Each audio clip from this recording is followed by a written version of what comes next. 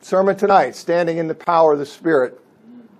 In Hebrews chapter 11, the inspired writer, he recalls how God had brought great triumphs in this world in the lives of people with faith. He says in Hebrews chapter 11, beginning in verse 32, he says, "And what more should I say?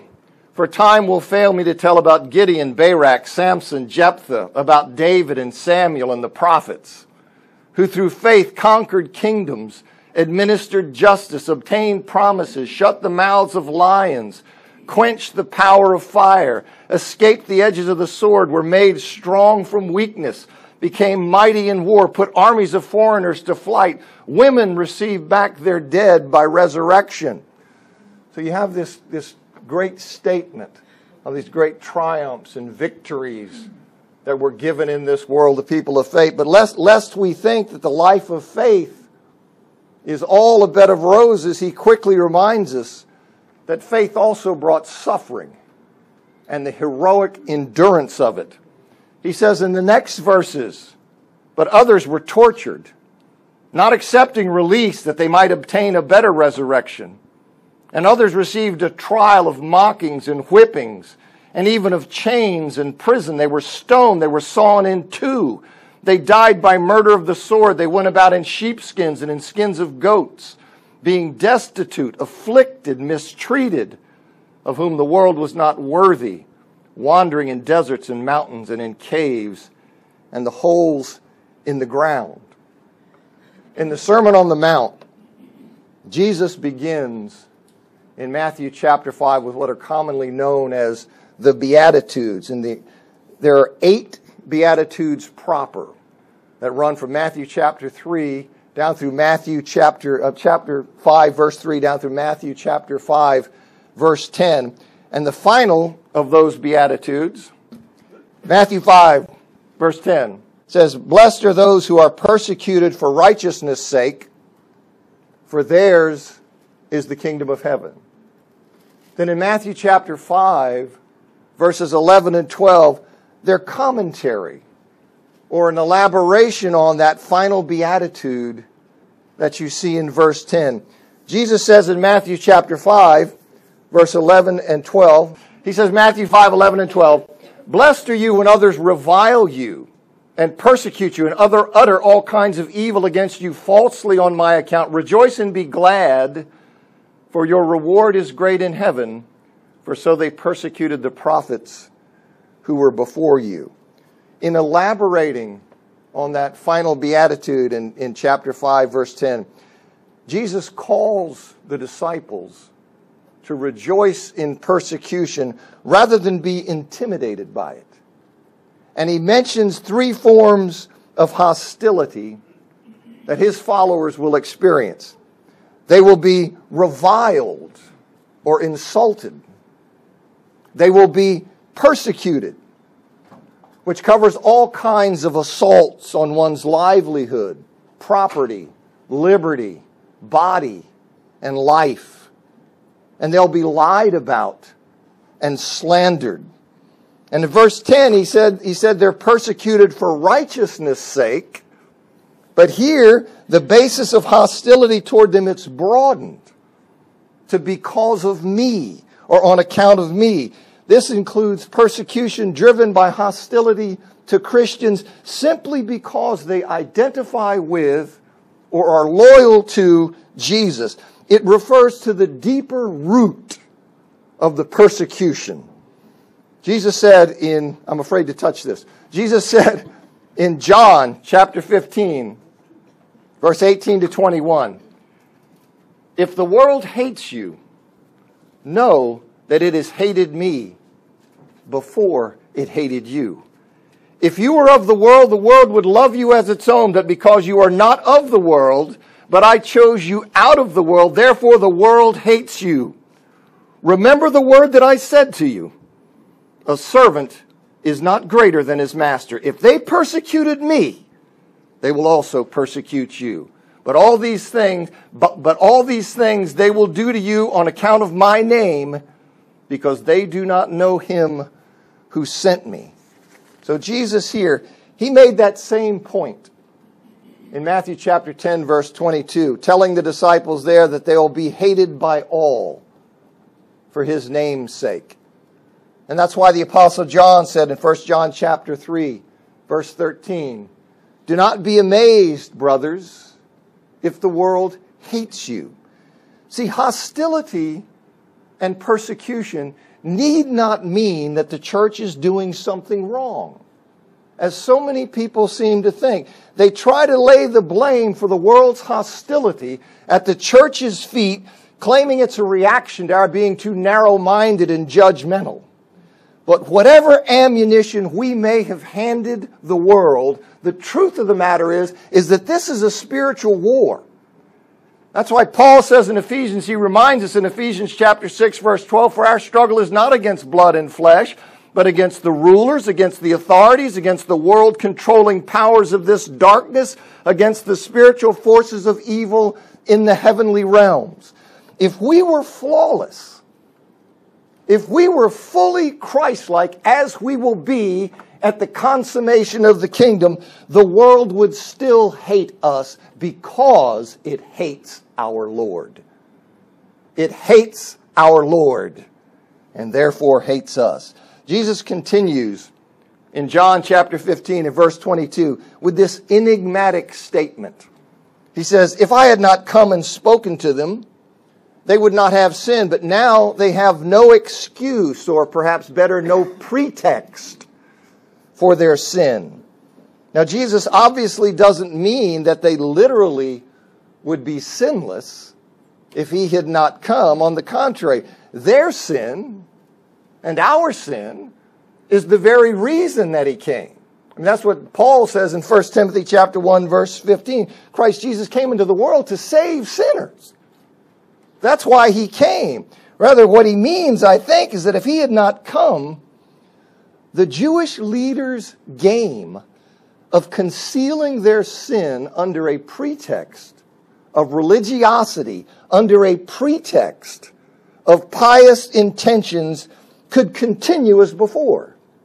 If he hadn't come, that cloaking of their sin under all these, this piety, that would go on as before, but his coming laid bare their hardness toward God, and thus it made clear the true nature of their intentions. See, in exposing their hearts as hostile to God, he made clear that any attempt to hide their sin behind pious intentions, to make that and to cloak their sin in piety, was just that. It was a mask. It was a pretext for sin. So he laid that bare. He laid their rejection and their dislike of God bare. So when they try to cover their sin with their religiosity, he says, "I've blown that away." Now, if I hadn't come, you'd have been able to keep doing that. But now that I've come, you can't. The following verses 23 through 35, they confirm that the significance of his coming that he's here focusing on is its revealing of the hearts of those who reject him. He says there, "Whoever hates me hates my Father also. If I had not done among them the works that no one else did, they would not have sinned. But now they have seen." They've seen. They have seen and hated both me and my Father, but the word that is written in their law must be fulfilled. They hated me without a cause. See, to be in the presence of Jesus, to be in the presence of God incarnate, who reveals fully his divinity, his deity, in his words and in his actions, to be in his presence and to reject him, to refuse to believe him, that is a case-closed event. As the saying goes, Jesus isn't on trial, they are. Well, that's certainly what's going on. See, all of their sin cover that they would use, how they could hide their sin and drape it in these claims of piety, is laid bare and shown to be nothing but that. Because in seeing God in the flesh, who demonstrates who he is, and they reject him, they show that their intentions towards God aren't what they claim them to be. So he's laid that bare and exposed that. Then he says in verse 26, he says, when the Helper comes, whom I will send to you from the Father, the Spirit of truth who proceeds from the Father, he will bear witness about me. So after telling the disciples that the world hates them and assuring them that they'll be persecuted because the world at bottom hates God, as shown undisputedly in its hostility toward him and its rejection of him, Jesus now has a word of encouragement. He says the Holy Spirit, the Spirit of truth, the helper or counselor or paraclete, all different ways that word has been rendered, whom he's going to send from the Father, that he will bear witness about him. In other words, the Spirit will speak in opposition to the world's hostility toward Jesus. The Spirit will counter the world's slander and lies and obfuscations by telling the truth about Jesus. He is, after all, the Spirit of truth. So he's going to counter all that. He's going to speak the truth about Jesus into this world. In a world that is hostile and hates, the Spirit comes and takes those lies and pierces them with the truth. And that's what's going to happen. In fact, a parakletos, which is the word that's translated helper and those things, in the world of ancient Greece, that was one who spoke up in favor of an accused. Somebody who countered the charges that were being leveled against someone. Now that doesn't exhaust the meaning of that word for John, but that sense is part of the meaning. Now in verse 27, it gives insight into how the Spirit of truth that Jesus sends to the disciples, how he will bear witness, how he will testify on Jesus' behalf. He says in verse 20, and you also will bear witness because you have been with me from the beginning. You also will bear witness. He seems to suggest here that there's a kind of joint effort, you see, in which disciples in the power, in the courage, in the conviction given by the Spirit will tell the world the truth about Jesus in the face of opposition and in the face of false claims. And I think Acts chapter 5, verse 27 through 32 is instructive in that regard. We see there it says, and when they had brought them, they set them before the council. And the high priest questioned them, saying, we strictly charged you not to teach in this name, yet here you have filled Jerusalem with your teaching, and you intend to bring this man's blood upon us. But Peter and the apostles answered, we must obey God rather than men. The God of our fathers raised Jesus, whom you killed by hanging him on a tree. God exalted him at his right hand as leader and savior to give repentance to Israel and forgiveness of sins, and we are witnesses. Now this is the noun form of the verb in 1526 and in 1527. Where it says he's going to come and testify about me. Well, this is the noun form. They say, we are witnesses. But then you see, it says, we are witnesses, and so is the Holy Spirit. And so is the Holy Spirit, whom God has given to those who obey him. So you see this kind of joint project where Jesus sends the Spirit to them. He will testify, and you will testify.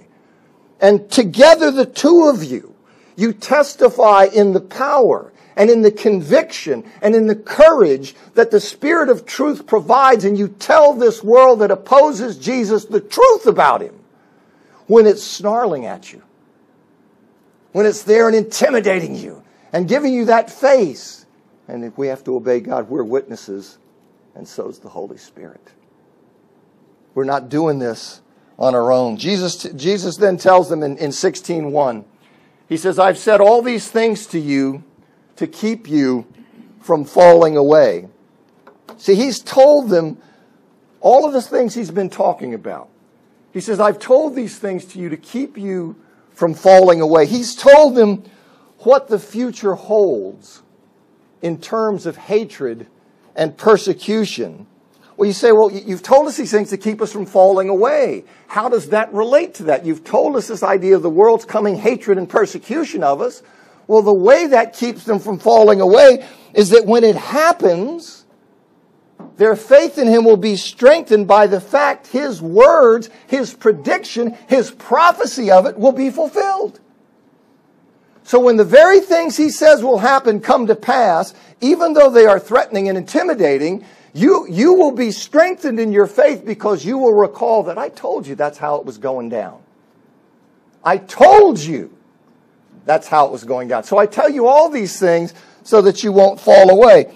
And you notice his comment in verse 4 of chapter 16 in the first part, where after in verses 2 and 3, after elaborating on how and why the believers will mistreat them, he says in John 16:4, but I've said these things to you that when their hour comes, when they have dominance, when they are ready to jump you, when their hour comes, you may remember that I told them to you. You see, he wants them to recall so that when these things happen, they will then remember just as the Lord said. So what would otherwise be something that would cause them to fall away, He's turning it into a source of reinforcement of their faith by telling them in advance exactly how it was going to play out. And then he has another. He says, all these things I've told you to keep you from falling away. The first is the fact that he's told them about it. But secondly, he's given them the encouragement of knowing that they'll not be standing in their own power when they face a hostile and vicious world. You will not be alone. You will not be standing in your own power. The Spirit will testify through them. As he said in Matthew chapter 10, verse 19 and 20, he said, when they deliver you over, do not be anxious how you're to speak or what you're to say, for what you are to say will be given to you in that hour. For it is not you who speak, but the Spirit of your Father speaking through you. Well, that's good. That'll keep me from falling away. Why? Because I'm not standing naked, standing alone, standing without the power of God behind me in that intimidating situation. I can't tell you what, I'm not a courageous person. When I look at the things that people have endured in life, my only hope is that the Spirit will give me power that I may not dishonor the Lord.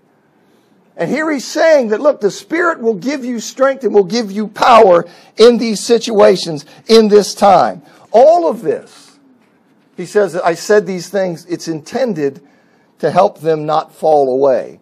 And then he says in the second part of verse 4 of John 16, he says there, I did not say these things to you from the beginning because I was with you.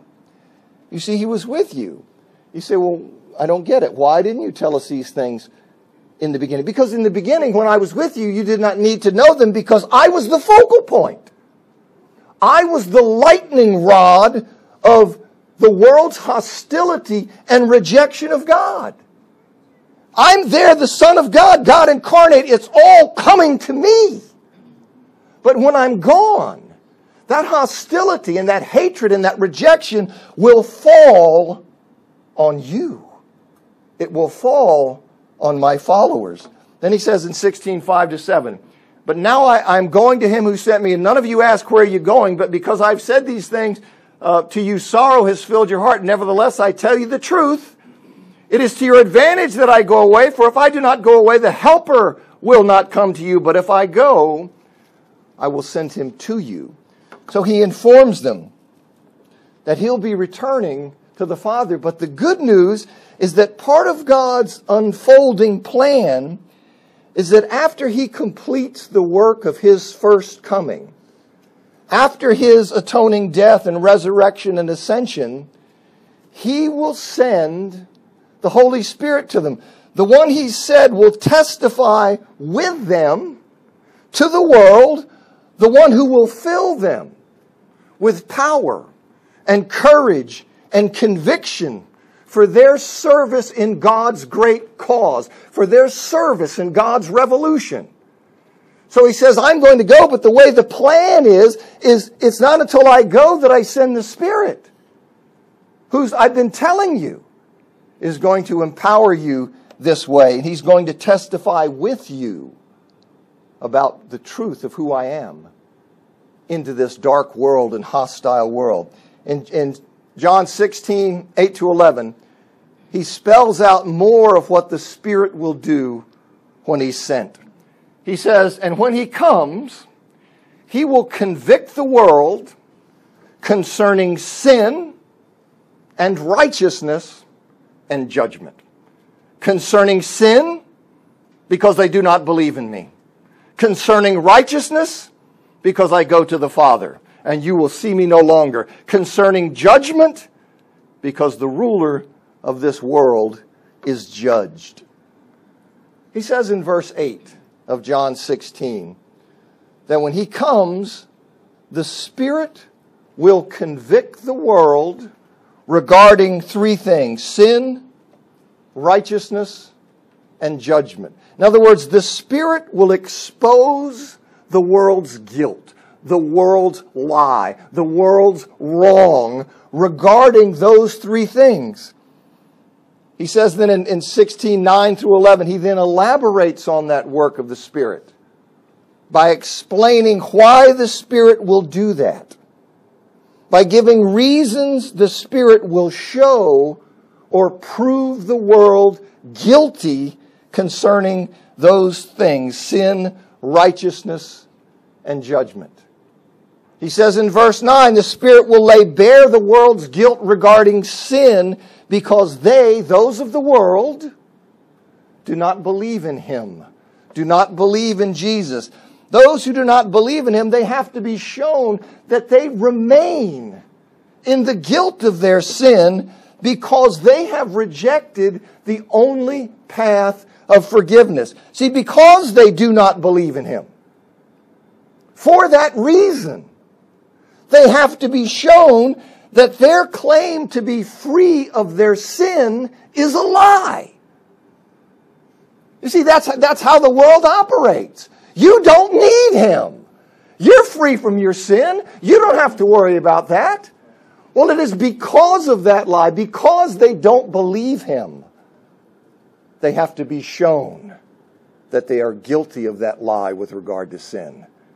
You see, this is something, the message is not only true, it's something that's redemptive. As he says in John chapter 8, verse 23 and 24, you are from below, I am from above. I just love it when he talks this way.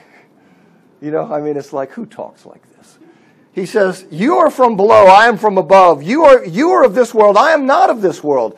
I told you that you would die in your sins, for unless you believe that I am He, you will die in your sins.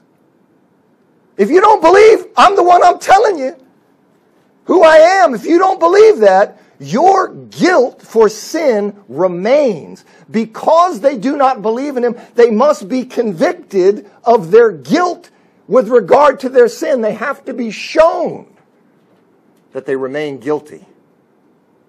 Not the lie that they spin, that we're okay without Him. That's not the case. Now that message, it's not only the truth, it's redemptive. It's redemptive. It is truth that can pierce the deception that one is right with God despite one's unbelief. That is a truth that can pierce that, and it can lead to repentance and God's gift of everlasting life. See, we are disloyal, and we resist the Spirit's work when we deny that truth. Whether to get along in a multicultural society for any other reason, and we become accomplices in the world's delusion and in the world's deception when we deny that truth. Because that is the truth. If you don't believe I'm the one I claim to be, you're going to die in your sin. You're going to remain there. Your guilt will remain. I don't care what story you fabricate that eases your conscience and makes you think you're okay. That's a lie. And the Spirit comes to convict the world regarding that lie. Because Jesus is the truth. Jesus says in verse 10, He says in 16 verse 10 that the Spirit will lay bare the world's guilt regarding righteousness, because he goes to the Father and they will see him no longer. The world is guilty regarding righteousness because it pushes the lie that one's own righteousness is sufficient for a relationship with God, deceiving people into believing they can be right with God apart from the forgiveness that is available only in His Son. Now, whether one trusts in one's performance for righteousness with God or trusts in some other avenue of forgiveness rather than Christ, it is a lie. And that lie will lead to eternal misery. And the Spirit came, the Spirit of truth came to convict the world of its lie and deception and guilt regarding sin, regarding righteousness, as it spins these kinds of things. The Spirit is sent to do that convicting work because Jesus is no longer here to do it. Jesus, as He walked among us, God incarnate, proclaiming the truth of God, this tremendous beacon of light, well, He's no longer here. He's in heaven. And He has sent His Spirit to empower us, and the Spirit will testify and convict the world of its guilt with regard to sin and righteousness and judgment. And again, this message is not only truth. It's truth, but it's redemptive. In terms of earning a right standing before God, you know that our best works are filthy rags. Right? You know, I understand the role of works as an expression of redemption. I know that. But when you talk about in terms of earning your standing before God, basing your righteousness on your performance, in that context, the very best thing you've got is filthy rags. You see, in terms of the mercy that we need, Jesus said in John 14:6, I am the way, the truth, and the life. No one comes to the Father except through me. Now, we have created in our world all kinds of new works righteousness, where we sit here and we reject Jesus Christ, but we say, well, I eat healthy, I exercise, I love animals, I care about the environment, and therefore I'm really a righteous person. And some of the smuggest people in the world are people who think, listen, I'm doing all these great things, but their idea is that that somehow puts me before God, and that's a delusion. The only thing putting you before God is the blood of Jesus. That's it. And so the world needs to be convicted of that. He says in verse 11 that the Spirit will lay bare the world's guilt regarding judgment, because the ruler of this world is judged.